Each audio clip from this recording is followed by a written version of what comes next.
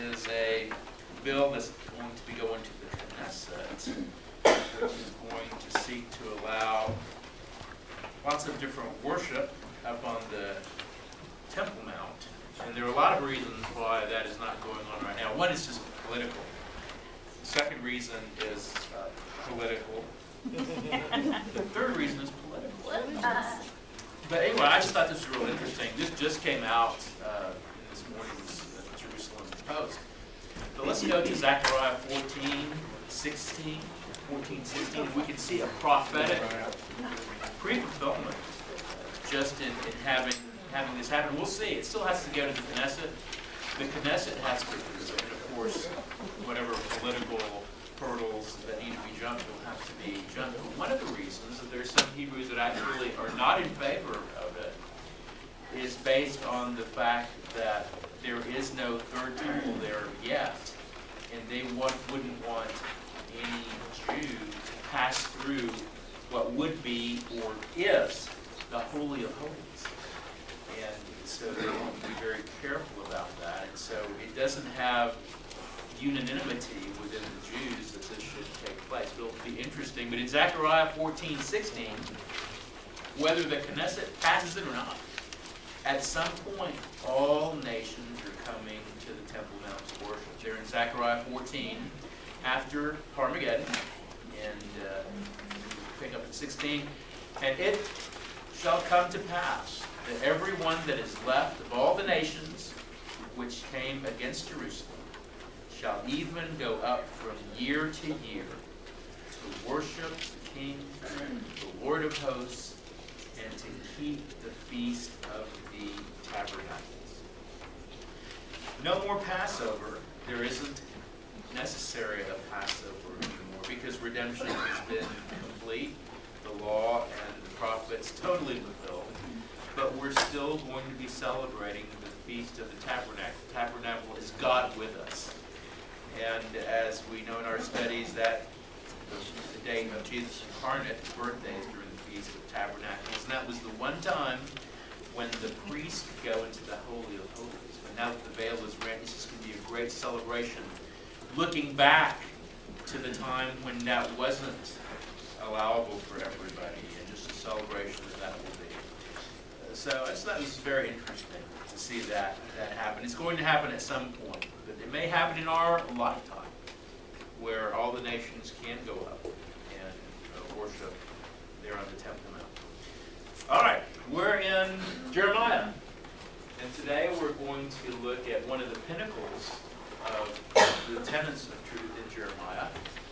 But in order to get there, we're going to start in Hebrews. So we're going to work backwards today. And we looked last week about the promises of the return of the Hebrews to Jerusalem, the restoration of the land, the restoration and redemption of all children during the millennial reign. And let's pick up in Hebrews and we'll see what the writer of Hebrews emphasized there. Hebrews 8:6. This is regarding the new covenant. But now hath he obtained a more excellent ministry, by how much also is he the mediator of a better covenant, which was established upon better promises. For if that first covenant had been faultless, then should no place have been sought for the second. For finding fault with them, he said, and then he quotes from Jeremiah. So this entire passage here is where we're going to be in Jeremiah today. Behold, the days come, saith the Lord, when I will make a new covenant with the house of Israel and with the house of Judah. So this is an all-inclusive covenant. Remember, Israel has already been taken captive by the Assyrians, and those tribes have been dispersed. The prophet Jeremiah was the prophet to who? To Judah.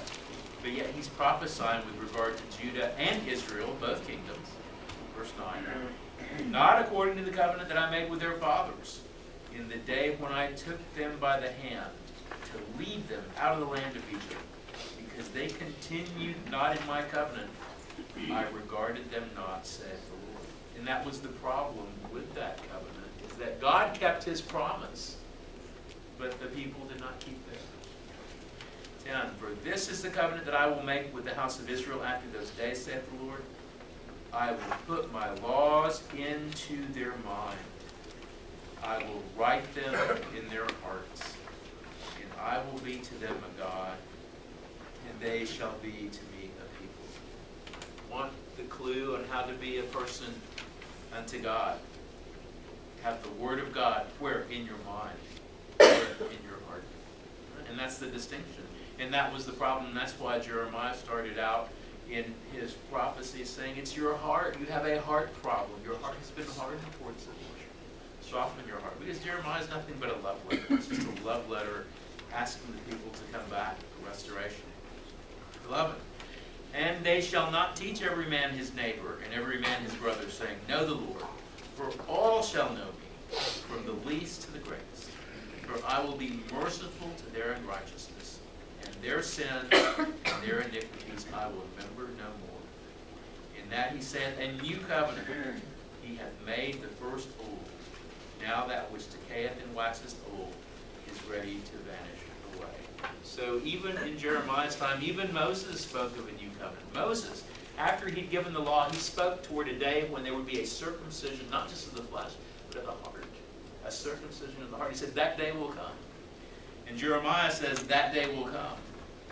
And the writer of Hebrews is saying, yes, that day is coming. And we're on that road. So let's go back to Jeremiah and let's put it in context. This will be fun. This will be fun. So we started with the restoration of Israel. Let's pick it up in Jeremiah 31:31. Jeremiah 31:31. And this is just what we just read. So we're going to look at it in the context to the people, not just in Jerusalem, but also remember at this point he's writing to those who've already been taken captive to Babylon. Very interesting scenario. You have Jeremiah teaching in Jerusalem and also sending letters to Babylon. Ezekiel is in Babylon already, and he's speaking to the Babylonians, well, to the Israelis who are there in Babylon, and also sending letters back to Judah. So they're crossing paths here, but they're saying the same thing. Jeremiah 31:31. Behold, the days come, said the Lord, that I will make a new covenant with the house of Israel and with the house of Judah, not according to the covenant that I made with their fathers in the day that I took them by the hand to bring them out of the land of Egypt, which my covenant they break. Although I was a husband to them, said the Lord. But this shall be the covenant that I will make with the house of Israel after those days, said the Lord. I will put my law in their inward parts, write it in their hearts. They will be my God. I will be their people. They will be my people. And they shall teach no more every man his neighbor and every man his brother, saying, know the Lord. For they shall all know me, from the least of them to the greatest of them, saith the Lord. For I will forgive their iniquity, and I will remember their sin no more. All right. So in this context, in spite of all this destruction and all their devastation, the devastation of Jerusalem will be total. It will be total devastation. But it will not be final. And that's the distinction. Yeah, Jerusalem, it will be totally devastated. But Jerusalem is not through. We're not through with Jerusalem. Let's pick up in 35. Thus saith the Lord, which giveth the sun for a light by day, and the ordinances of the moon, and of the stars for a light by night, which divideth the sea, when the waves thereof roar, the Lord of hosts is his name. So he's talking about the laws. We call them the laws of nature. And we can call them whatever we want to. They're the laws of God. They're the laws of God. He said, look, I have these ordinances. I have this covenant with the sea and with the stars and with the celestial body. And they follow my covenant. They follow my law. And that's the reason, because of the way that the Lord has constructed the universe, because there is certainty. That's what allows us to go to the moon. That's what allows us to send a little rover to Mars. Because we understand the laws, and we understand the principles, and they're finite, and they're definite, they're absolute, they're truths. They're truths, and the formulas and the equations are absolute truths. And And that's what allows us to do these things, because it doesn't waver and it doesn't change. And the Lord is saying, look, these are my ordinances. The sun and the moon and the seas and the celestial bodies do my bidding. So he ties that in this hope in 36. If these ordinances depart from before me, said the Lord, then the seed of Israel also shall cease from being a nation before me forever. Here's the promise. Here's the promise that Jeremiah from the Lord is given to the Jews. He's giving this to the Jews. Saying, look, it looks like this nation is going to be destroyed forever. At this point in time, we're in about 588. We're about 588 BC. The siege walls are already being built by Nebuchadnezzar. The Babylonians are there. They laid siege almost about 2 years in the city. So they're already building their ramparts, and they're visible from the city walls. And at this stage, it looks like there's no hope. There's no way to get out. And what the Lord is saying here, look, Israel has as much chance of going away as the moon, the stars, the light, the sea, all that. It's under the same compact. It's under the same ordinance. Now, if there is coming a day when the seas and the celestial heavens break apart and the moon fades away, okay, well, yeah, then it's possible that Israel will go away too. But as long as these things stand firm, Israel will stand firm. What a promise. What a promise. So in the midst of this devastation, you say, look, it is not final. This is not final. Okay. 37. Thus saith the Lord, if heaven above can be measured and the foundations of the earth searched out beneath, I will also cast off all the seed of Israel for all that they have done, saith the Lord. Behold, the days come, saith the Lord, that the city shall be built to the Lord from the tower of Hananeel unto the gate of the corner. All right. So, a lot of hope, even in the midst of this devastation. A lot of hope. And what's interesting here, we're talking about two restorations. Jeremiah was very clear, this departure was going to last for 70 years. And he talks about the building of the city, rebuilding of the city, and the starting point is where? From the tower of Hananeel unto the gate of the corner. Hey, we've done Nehemiah. How do our gates go? How do our gates go? We have the city of David. Okay, when we have where do we start? We started as what? Sheep, right? And we have the sheep gate, and the sheep gate was where they brought all the sheep in. You know, all the sheep that were going to, number one, go to be sold. They would come into the sheep, and most of the sheep that were produced in this region came from Bethlehem. Came from Bethlehem. So at the sheep gate, what's next? Fish gate. The Tower of Hananeel is right here. It's a watchtower. And then after the fish gate, what do we have? We have the old gate. Old gate. And then Jeremiah was walking.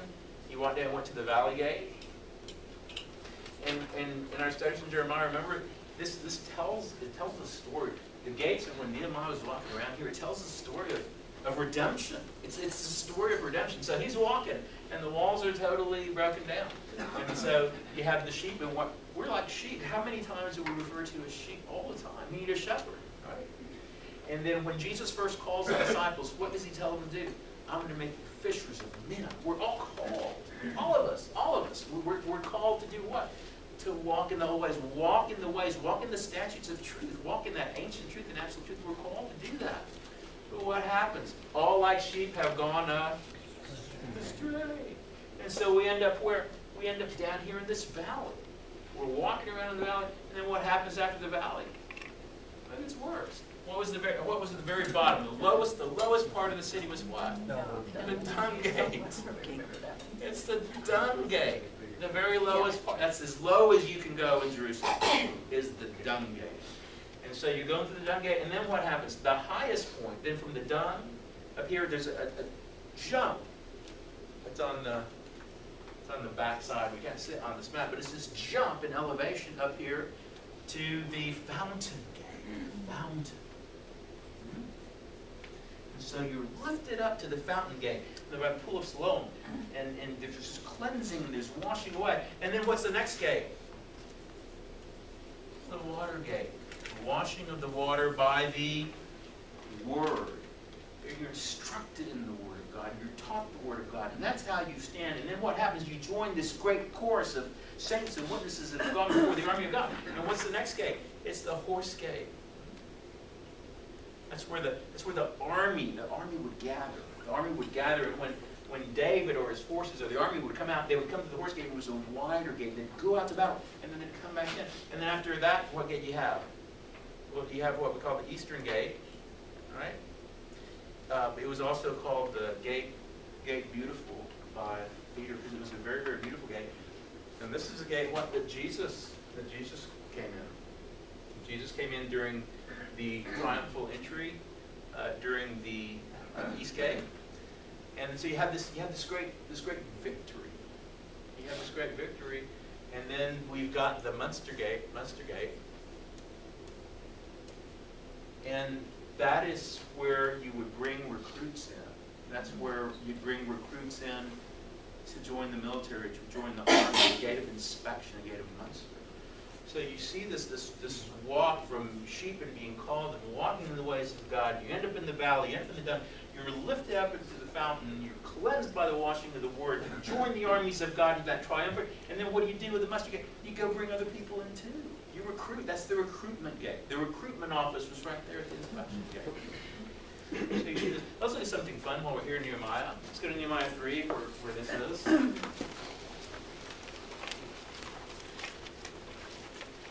Nehemiah, Esther, Job, Psalms.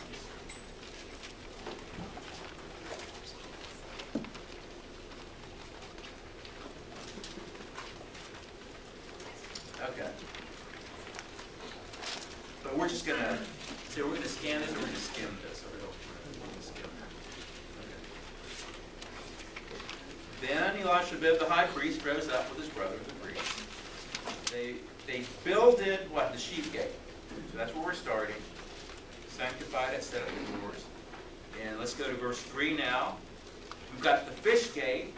That's next. The fish gate gets what? It gets built. And then you have the list. And what's fascinating is Nehemiah went into great detail to list everybody, their family, their neighbors, their sons, everybody who had a part in building the kingdom. They're rebuilding the kingdom here. Everybody who had a part in rebuilding the kingdom, they got their name in the book. And not much has changed since the days of Nehemiah. We can build our own kingdoms. Fine, we'll go ahead. Or you can build the kingdom of God. You didn't get the name in the book. All right. And so they're repairing all these things. Verse 6, the old gate, it's what? It's repaired. All right. Okay, let's keep on. Let's find the next gate. Verse 13. Verse 13, right? Valley gate. The valley gate is what? Repaired. Okay, not the valley gate. What's next? 14. The dung gate. Repaired. Next. Verse 15. The fountain gate. Repaired. And then you see all this reparation. The fountain gate is there by the pool of Siloam. See that in verse 15. By the king's garden, and the stairs that go down from the city of David. Now David had built some stairs there because it's such a height, such a difference in elevation. You remember when Nehemiah was walking at first he started with his little horse, a mule, and he was going around, but he couldn't get up there because it was too high. So there were stairs. And so it's verse 17 repaired, 18 repaired, 19 repaired, 20 repaired, 21 repaired. So they're doing all these reparations, and then let's go up to verse 26. Moreover, the Nethium dwelt in Ophel, which means a place of eminence. They're dwelling there. That's kind of where they were living. Unto the place over against the water gate, towards the east, and the tower that lieth out.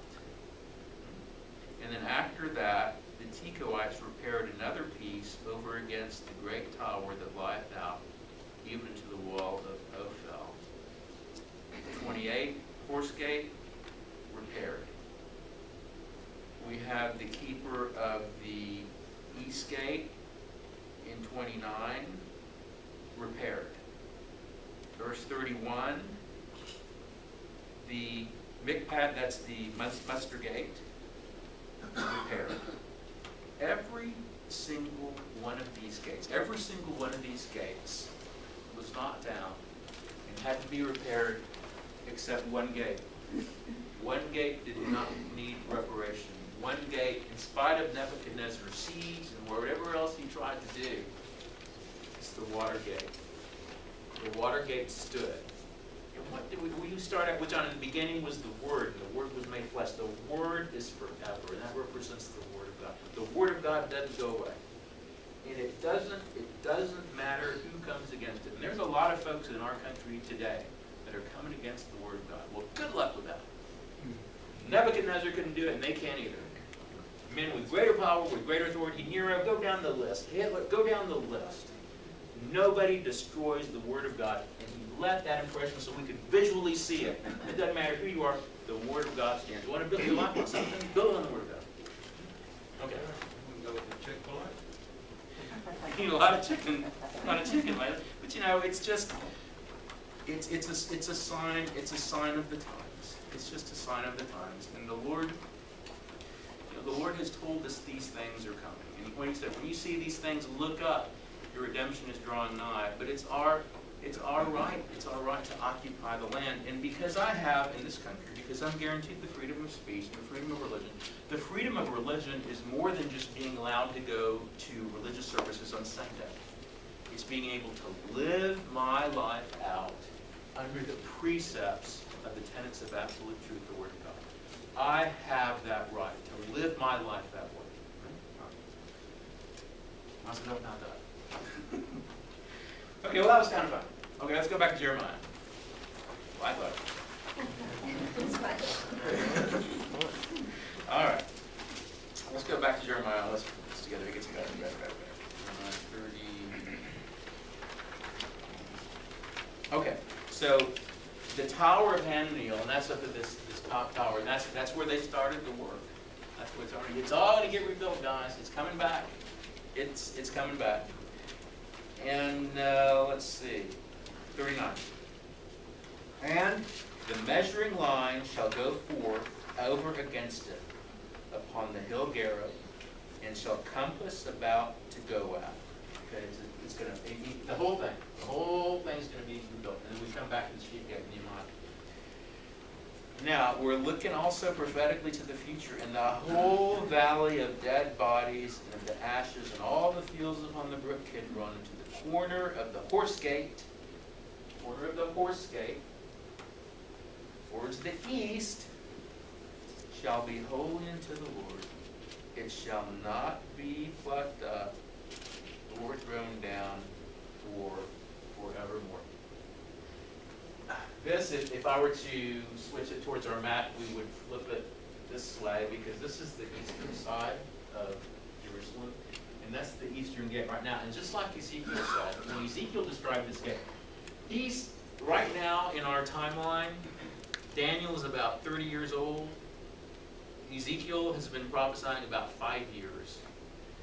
And he gets a vision of this gate that he's never seen before, because he describes it differently. Stairs going up to the gate, that it's all sealed in. And when Solomon the Great rebuilt this part of the wall in the 7th century, they blocked that gate up, and understanding that that was the gate that the Bible prophesies the Messiah's coming through. So they bricked it up, saying, well, we'll keep Jesus out. Not only will we do that, they planted this cemetery in front of it. And for any Jew to walk through a cemetery would make them unclean. So we're going to lock it up, and we're going to put the cemetery, and that'll keep Jesus out of there. Something very interesting, when Arafat the terrorist, right before he died, one of the things he was trying to do was to open this gate because he wanted to go through it. He wanted to go through the gate. He didn't live long enough to go through the gate, did he? Somebody's going through that gate, and the next person that goes through that gate is going to be Jesus Christ. And we're going to be right behind him. And that's part of what we're going to see today. All right. So this entire valley, and the valley of Armageddon, and you have this battle, and we have this valley, and Jesus comes down the Mount of Olives, and just with one word, and he doesn't come to destroy the world. Jesus comes to stop those who are trying to destroy it. So this valley is going to be holy to the Lord. And then Jeremiah does something very, very interesting here. Let's pick up in verse 3 too.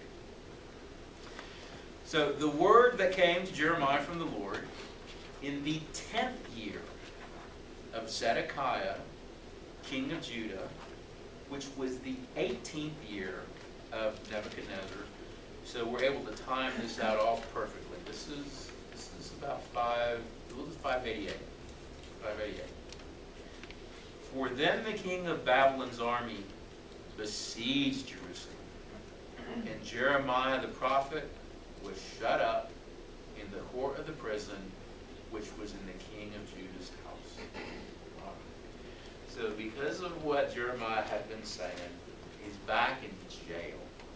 So the siege of Jerusalem is going on. Nebuchadnezzar is coming. He's building up his ramparts. Jeremiah's in jail in the king's house with the king's guard to make sure this guy's not getting out of here. 3, for Zedekiah, king of Judah, had shut him up, saying, wherefore dost thou prophesy, and say, thus saith the Lord, behold, I will give this city into the hand of the king of Babylon, and he shall take it. So Zedekiah was mad. He's saying, you are saying that Nebuchadnezzar is going to win. That's what you're saying. And so he put him back in jail. Remember, Jeremiah had been in jail before, but only for a day. Now Zedekiah said, that's it, I'm through with you. So he sticks him back in the jailhouse. Verse 4, and Zedekiah, king of Judah, shall not escape out of the hand of the Chaldeans, but shall surely be delivered into the hand of the king of Babylon, and shall speak with him mouth to mouth, and his eyes shall behold his eyes. Fascinating prophet. So he's telling Zedekiah, not only is he going to take the city, he's going to take you personally. You're going to speak with him, and you're going to see him with your eyes. Look at the detail. You're going to speak to him, you're going to see him with your eyes, and he shall lead.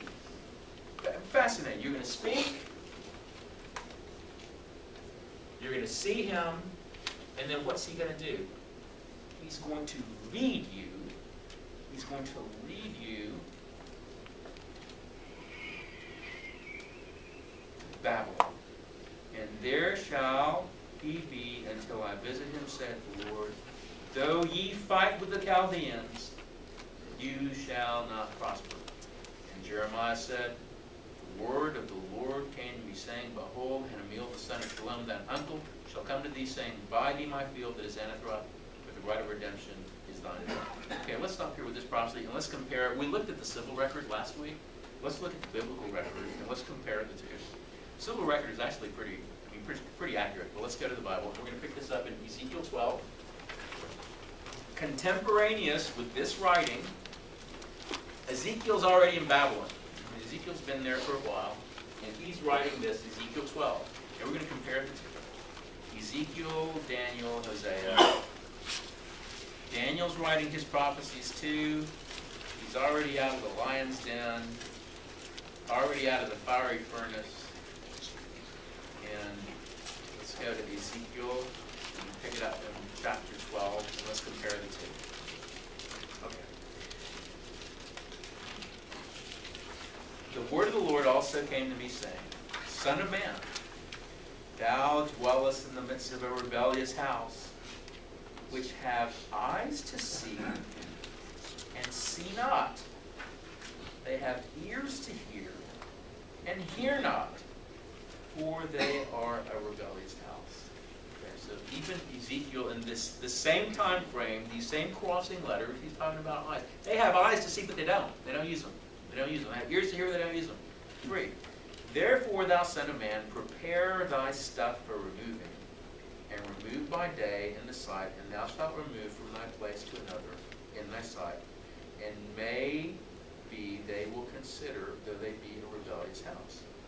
Then shalt thou bring forth the stuff by day in the sight, the stuff for removing, and thou shalt go forth, and even in their sight, as they that go forth into captivity. Dig thou through the wall in their sight, and carry out thereby. In the sight shalt thou bear it upon their shoulders, and carry it forth in the twilight. Thou shalt cover thy face, and thou not see the ground, for I have set thee for a sign in the house of Israel. And I did so as I was commanded.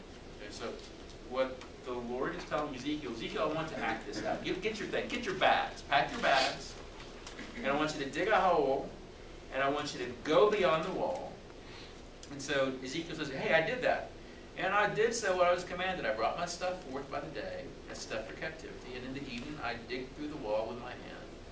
I brought it forth in the twilight, I bare it upon my shoulder in their sight. In the morning came the word of the Lord saying to me, saying, Son of man, hath not the house of Israel, the rebellious house, said unto thee, what doest thou?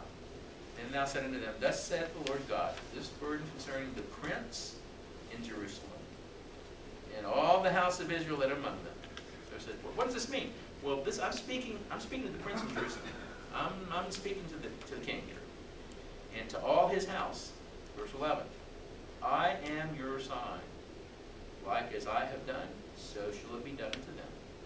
They shall remove and go into captivity. Just like you've seen me carry my stuff, that's exactly what's going to happen to them. They're going to be taking their stuff, they're going to be leaving Jerusalem, and they're going into captivity. Verse 12. And the prince that is among them shall bear upon his shoulder in the twilight, and shall go forth. They shall dig through the wall to carry out thereby. He shall cover his face, that he not the ground see with his eyes. My net also will I spread upon him, and he shall be taken in my snare. And I will bring him to Babylon, to the land of the Chaldeans, yet shall he not see it, though he shall die. So Ezekiel sending this letter back to Jerusalem. You know, get your stuff. You're going to be leaving. And what happens to Zedekiah? Well, after the ramparts are built, he and his family, they try to sneak out. And they dig this hole. And they take their stuff out. And he says, you will not see it. You won't see it. You won't see it, won't see it. But you'll find it. Okay, well, let's go to 2 Kings 25. And let's see how this fits together. 2 Kings 25. So the fall of Jerusalem. And it came to pass in the 9th year of his reign, in the 10th month, in the 10th day of the month, that Nebuchadnezzar, king of Babylon, came, he and all the host pitched against Jerusalem, and pitched against it, and they built forts against it round about. And the city was besieged unto the 11th year of King Zedekiah. And we just saw, when was this letter? Jeremiah written in the 10th year. So we're right in the middle of the siege. We're in the center of the siege. Verse 3, and on the 9th day of the 4th month, the famine prevailed in the city, for there was no bread for the people of the land. And the city was broken up, for all the men of war fled by night by the way of the gate between two walls, which is the king's garden. Now the Chaldees were against the city round about, and the king went the way toward the plain. And the army of the Chaldeans pursued after the king, and overtook him in the plains of Jericho. And all his army were scattered from him. So they took the king, and brought him up to the king of Babylon, to Riblah, and they gave judgment upon him. And they slew the sons of Zedekiah before his eyes, and put out the eyes of Zedekiah, and bound him with fetters of brass and carried him to Babylon. So you see, both prophecies came to pass. Jeremiah was saying, no, you will be going to Babylon. And Ezekiel was saying, you'll die there, but you won't see it. You will not see it. You'll see and speak to Nebuchadnezzar. You'll see him, you'll speak him, you'll not see Babylon. That's because they pepped his eyes out. And you look back to Ezekiel, they have eyes, but they don't see. So what's the use of having eyes if you're the king? And so that prophecy came to pass there. And that's particularly cruel. Nebuchadnezzar was a very, very cruel man. And what he wanted out of Zedekiah, the last thing you're going to see in this earth is going to be me killing your son. And that's the last visual image he had that he took with him to his death. All right. Okay. So we've solved that riddle. Let's go back to Jeremiah. Let's finish this out.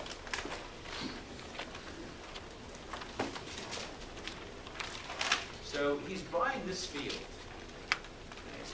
He has a nephew. Let's pick it up in verse 7.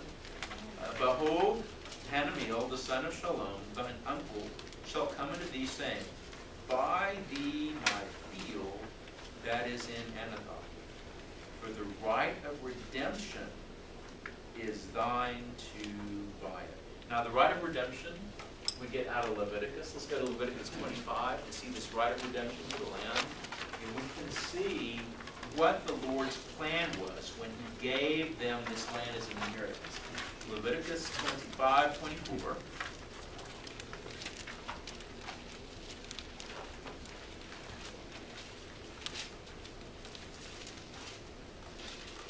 Okay. And in all the land of your possession, ye shall grant a redemption for the land. If thy brother be waxen poor, and had sold away some of his possession, and if any of his kin come to redeem it, then shall he redeem that which his brother sold.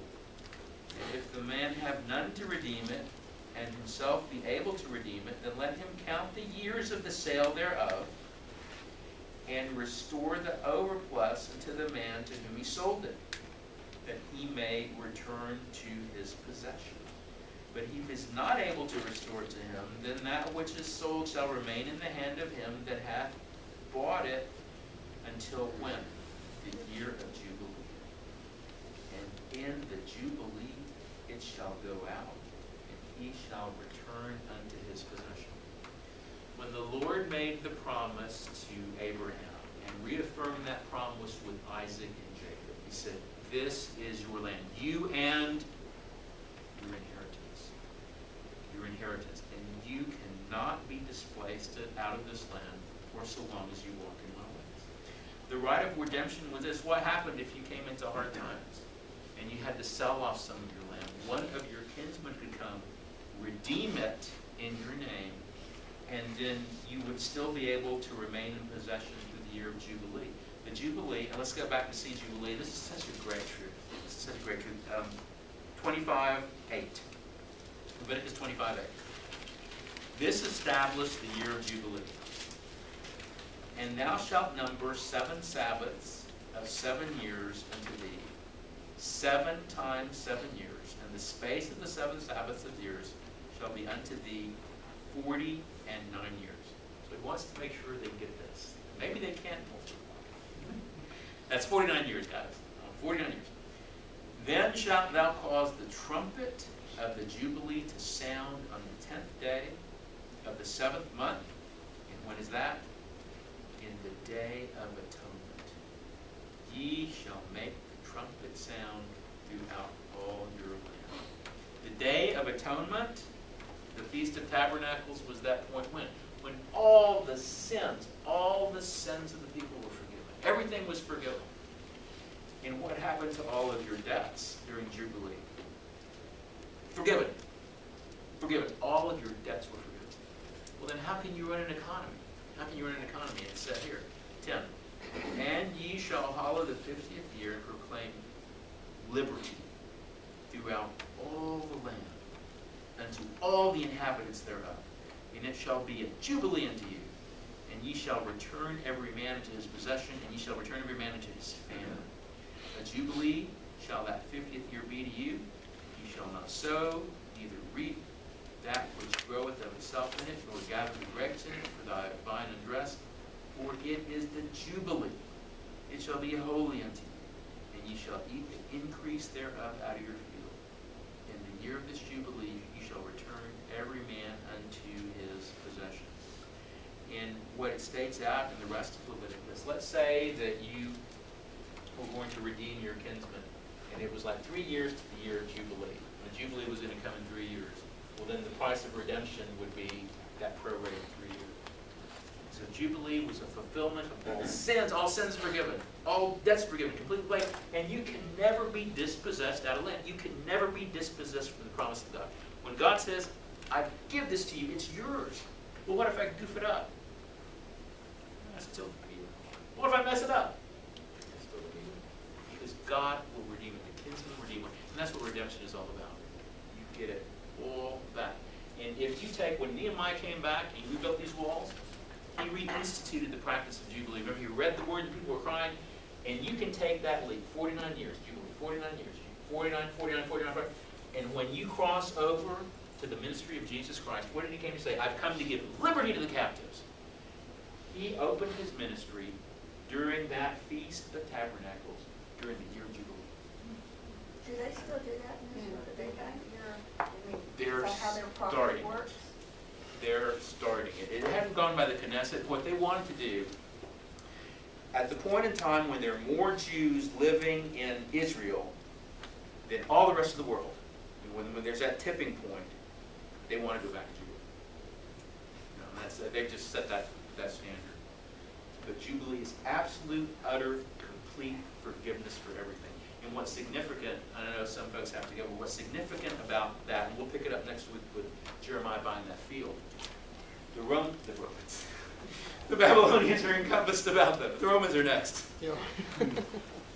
And in spite of that, this field comes up for sale, and he buys it. He buys it, even though Nebuchadnezzar is sitting on it. He's sitting on it, but he buys it saying, we'll be back. We will not be dispossessed from the land. I'm going to buy it. And he does. And come back. And that just goes to the promises of God. It's the same promise. When you promise salvation, that's why this once saved, always saved, take it to the bank. Take it to the bank. That's the depth of the riches of mercy and grace of God. You cannot be dispossessed, period. Period. Okay, well, that's a good word. That's a good word. So we'll pick up there next week with this land, and we'll look at the last and be like,